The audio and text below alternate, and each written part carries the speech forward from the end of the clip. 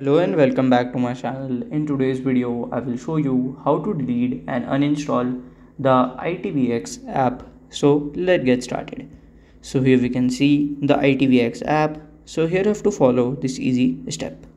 So you have to press and hold that here, click on this I button.